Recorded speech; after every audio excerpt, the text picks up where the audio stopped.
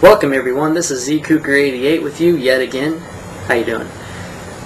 Last night I saw that I had over 700 subscribers, a little bit over, and I was shocked this morning to check out my YouTube channel and see that I only had 682, which is still a lot and I'm proud of it, but that's a big jump overnight, and especially after making a controversial topic or a video on the topic, God teaches predestination and election. That was the name of it, and I figured a lot of people would be unhappy about that video, which they were. And anyway, this is why I'm making this video, because I'm seeing Christians dividing over non-essential issues such as predestination and free will, and this has got to stop.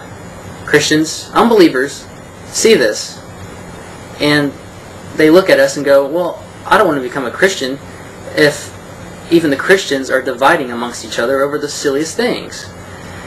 So this is why I'm making this video, is to show you what God has to say about dividing over non-essential issues. Please open your Bibles with me to Romans 14, 1 through 12. It says, "Accept him whose faith is weak, without passing judgment on disputable matters. One man's faith allows him to eat everything, but another man, whose faith is weak, eats only vegetables. The man who eats everything must not look down on him who does not, and the man who does not eat everything must not condemn the man who does, for God has accepted him. Who are you to judge someone else's servant? To his own master he stands or falls. And he will stand, for the Lord is able to make him stand.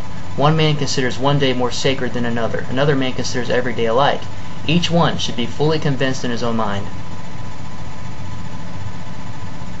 He who regards one day as special does so to the Lord. He who eats meat eats to the Lord, for he gives thanks to God. And he who abstains does so to the Lord and gives thanks to God. For none of us lives to himself alone, and none of us dies to himself alone. If we live to the Lord, and if we die to the Lord. So whether we live or die, we belong to the Lord. For this very reason, Christ died and returned to life, so that he might be the Lord of both the dead and the living. You then, why do you judge your brother? Or why do you look down on your brother? For we will all stand before God's judgment seat. It is written, as surely as I live, says the Lord, every knee will bow before me, every tongue will confess to God. So then, each of us will give an account of himself to God." Proposition: God does not want you to judge another's beliefs in regards to non-essentials, eating, special days, matters of opinion, that sort of stuff. Disagreements are okay. Condemnation is not. This is not saying that we cannot make righteous judgments or rebuke one another.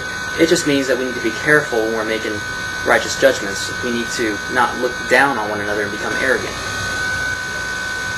Hey everyone, this is hours later after that last clip you just saw. I just got back from work, lifeguarding, so I love my job. Anyway, I'm going to read the rest here of what I wanted to say, and it should wrap everything up.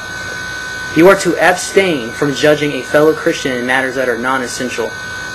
You are not to avoid fellowship with him or ignore him. Instead, you are to accept, to love, and to be in harmony with him. Will you do that? Will you decide to love your brother even though he doesn't believe it the same as you? Referring to the non-essentials here. Will you ask the Lord to forgive you of your judgmental attitudes? Seek the Lord in his abounding love so that you might show it to your brother. Amen? Can we do that? Look, the essential doctrines are stuff we should not budge on. But when it comes to non-essential issues, doesn't mean we have to agree to disagree. It just means, be respectful and not divide fellowship with him. Keep working on it, but do it in ways that are not going to make the other person, feel like, you're judging them or condemning them to go to hell or anything like that. So, it's okay to tell somebody they're on the wrong track or on their way to hell if they deny any of the essentials to Christianity, which involves the deity of Christ or salvation by grace through faith. If they deny any of those, then yeah, they're on their way to hell, but you can't conclude that they are going to go to hell because they may receive Jesus later on, so you just never know. It's God's calling. We are born again, not of our will, but of his will, so it's all up to God. Alright, I think that's about it. God bless everyone.